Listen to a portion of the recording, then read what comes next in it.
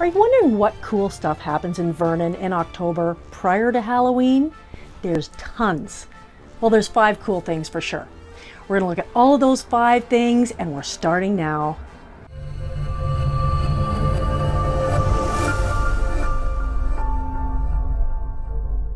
I'm Lisa Salt with RE/MAX Vernon Salt Fowler, and I believe people want to know what's to do in Vernon leading up to the awesome Halloween holiday. Actually, it's not a holiday, it's just a day. However, it's a fun day, and Vernon does a great job of celebrating it with these 5 cool events. And before we talk about those, please make sure you subscribe to our channel and like this video, as we're posting new videos like this every single week. On this channel, we give you the straight goods on Vernon and the whole Okanagan, our ultimate 4 seasons paradise. Whether you're moving in 9 days or 90 days or just curious about the area that we call home, be sure to call, text, or email and just add salt. Number 1 is to get your pumpkin on at the pumpkin patch at 642 St. Anne's Road, where you can pick your own pumpkin, squash, ornamental corn, gourds, all sorts of cool stuff. We love the pumpkin patch. In fact, we love it so much that we have our customer appreciation and charity event every year in October at the patch. We just held it actually, and it was another great event. If you are wanting to attend next year for some food, drink, and free pumpkins, let us know and we would be happy to hook you up. The pumpkin patch, despite the descriptive name, is not only about the pumpkins actually. Au contraire, it is about squash for $1. $1 for a squash, no matter what the size of the squash is. And decorative corn, corn stalks, and gourds are also all for sale. The Glacars, who by the way are some of the nicest people you will ever meet, started the pumpkin patch over 20 years ago now. Their whole idea was to have a place for families to come and just enjoy the pumpkins. It gives children the opportunity to see how the pumpkins grow and the chance to pick out their very special pumpkin to bring home and create their special jack-o'-lantern. The whole objective of the pumpkin patch is to keep the process simple so it continues to be affordable for everyone and then just fun for all ages, which it is.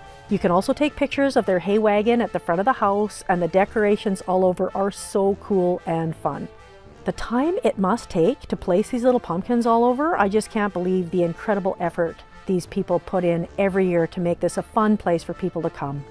I know it's one of my personal favorite places to be, and we love this beautiful place that we get to spend time in every October. So don't miss out on the pumpkin patch at 642 St. Anne's Road. Number 2, and right down the road from the pumpkin patch, is the Field of Screams at O'Keefe Ranch. Each year there's multiple themes, and this year in 2022 it's called the Theater of Terror.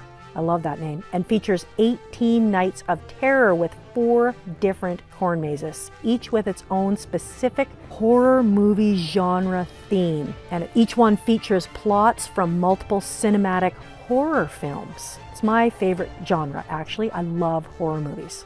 The first maze is Classics from the Crypt, which recreates the classic horror stories we grew up with, including like Dracula and his haunted castle, Creature from the Black Lagoon, Wolfman, and Frankenstein. Maze number 2 is Nightmare Next Door, featuring 1980s classic neighborhood horror stories, bringing slasher horror films to life. So that must be like Freddy Krueger and Jason, and who knows who else will come out of the corn.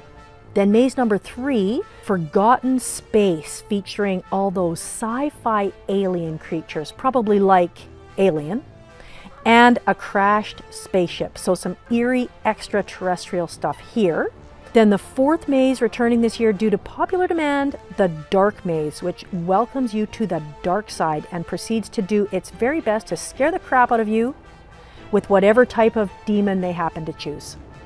This all sounds like a blast. So pick one of the 18 nights available and have some scary fun with the fam here at the Field of Screams. That's at 9380 Highway 97. Third on our list is the Armstrong Pumpkin Festival. This year was the 22nd annual Harvest Pumpkin Festival in Armstrong, and the whole idea was to bring the community together. It is really all about community and literally something for everyone at this particular festival. Armstrong Spell Machine has deep roots in agriculture and community, and literally that's what this festival celebrates. There's a family day with a pancake breakfast, which is awesome, Scarecrows in the streets, live entertainment, the Great Pumpkin Weigh-In, and by the way, the reigning champion was a 1,000-pound pumpkin. 1,000 pounds! Seriously, who grew that thing, and was it checked for steroids? And my personal favorite, the pumpkin catapult. I mean, really, who hasn't wanted to do that in their life, right? Right? Is it just me? Anyway, love the pumpkin catapult. There's also a demolition derby too, which is also fun, more smashing things.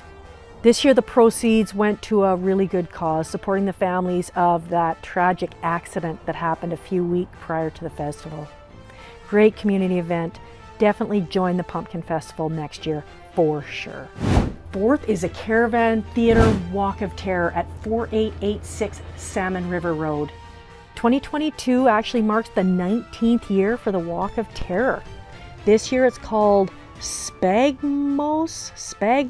I'm actually not sure how to say it. Let's say Spagmos, which is a 30-minute processional through the fields and forests of the Caravan Farm Theatre, where a huge number of community and professional performers will entertain you.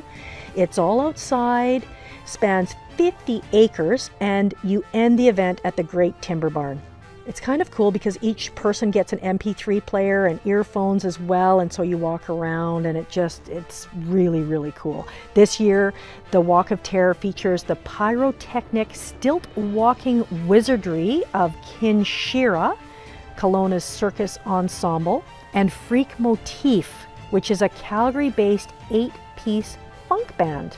There are strobe lights, haze, fog, and I guess disturbing images that aren't recommended for children. So I love that because it means it's going to be really freaky, and I'm a big fan of freaky.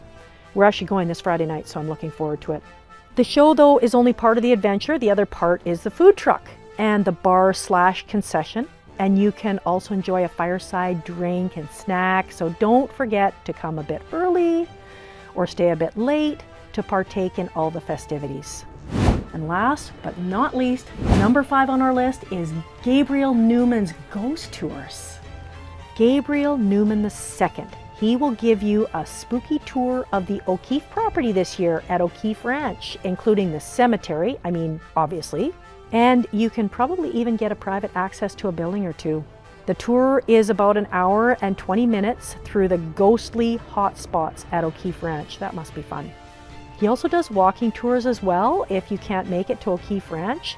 You can tour through downtown Vernon if you want and entertain you with stories of haunted houses and monsters and gruesome murders and paranormal anomalies and the Freak Fest in downtown Vernon. I guess he also does private tours, which would also be fun.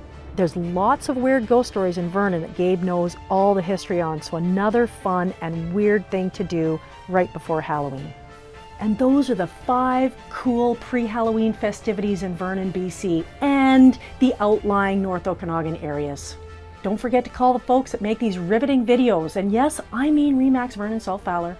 We're here to help make your move to Vernon as fun and as stress-free as possible and the least amount of scariness. Definitely not scary. Fun. Call us and just add Halloween.